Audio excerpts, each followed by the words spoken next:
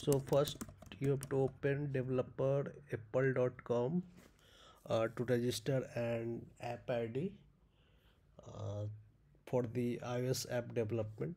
You have to click on account and you have to choose now identifiers, and after this after loading this you have to click on identifiers and you have to click here continue and again continue,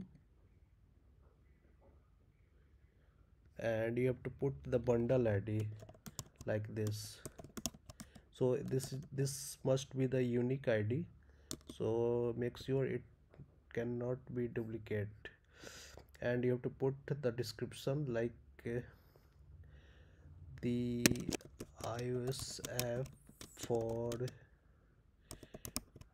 viewing the app development videos.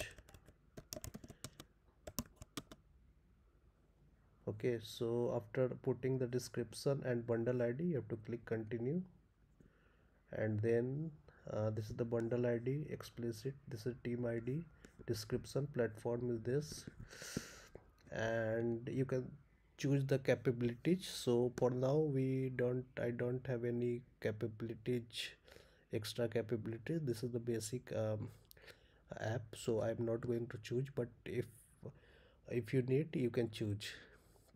So after doing all those things you have to click on register and it is processing. So you can see this is added here. So in next video I will tell you how we can use this identifier app ID inside our application to after when we are going to develop the application, and when we are going to develop the build and releasing the application on test flight and Apple store. So next video I will show you step by step. Thank you.